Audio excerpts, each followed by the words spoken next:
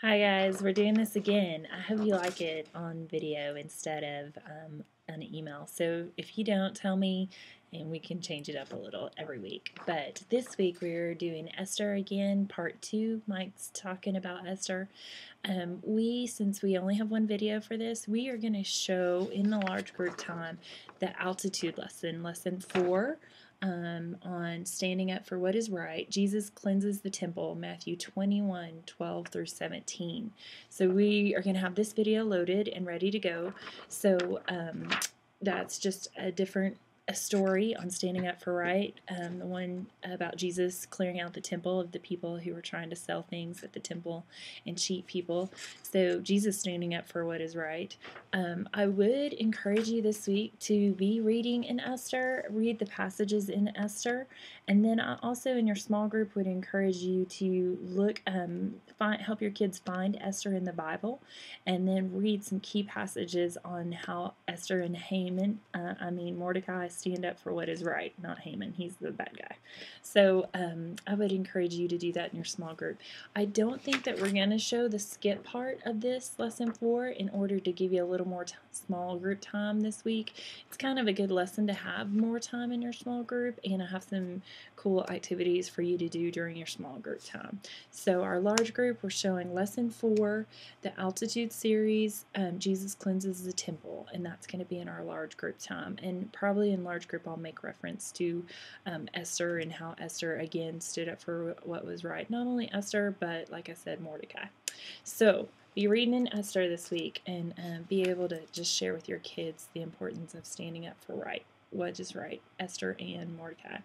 All right, for our applications, we have the safe acrostics. I really love this lesson when we taught it, so I'm glad we're getting to teach it again. Be Safe talks about how kids can deal with bullying, so it has that acrostics to stop, find authority, tell someone who's in authority, befriend the person who's being bullied, and then help the person evade the bully. So just a great practical example to help kids deal with bullying at school. I also put on here, don't forget to pray. And in your small groups, that's just an important thing that you get to do with your small group too. So remember to ask for prayer requests and to be praying with your small group. What a great blessing that is to your kids. Also remind them to be praying for those people who they need to, the Lord needs to show them who to stand up for and who to help in those situations. So this will be an application activity. It's just got each of the things that you can talk about how to deal with bullying for your kiddos. Also, we have the stand up application, and it has the different cards that you can read over with your kids to talk about standing up for what is right. So just different application activities to do. Our verse this week is going to be Isaiah 1:17. Learn to do good, seek justice, and help the oppressed. So make sure you could maybe go over that with your kids. We're going to have this handout for each kid, and then on the back it has verses also that you could, if you have time, to go over and look up. There we go.